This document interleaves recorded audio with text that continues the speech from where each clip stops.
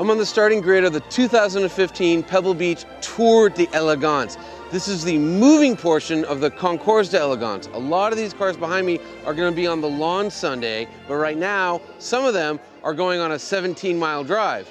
And if you're wondering why I'm wearing this hideous yellow hat, it's because I'm going on the tour. In fact, I'm in this car.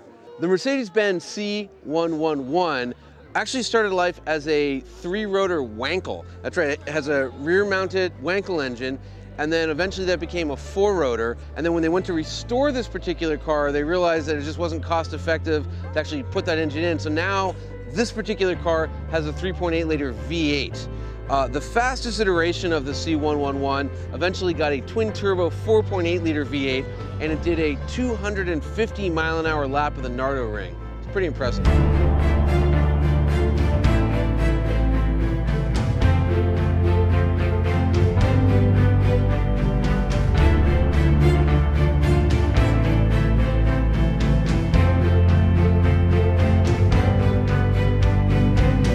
The Tour d'Elegance and the Concours d'Elegance consist of some of the rarest and most expensive cars ever put into production.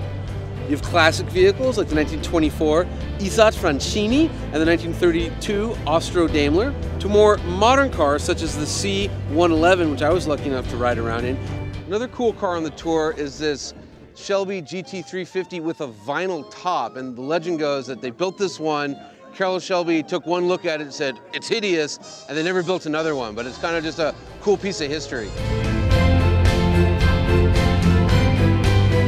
The cool part about the Tour d'Elegance is that you get to watch these vehicles actually cruise around Monterey and the surrounding beautiful scenery. It gives you a little bit of a time machine glimpse into what it must have been like 50, even 100 years ago. It's an experience I'm never going to forget, and one of the things that makes the Tour d'Elegance so very special.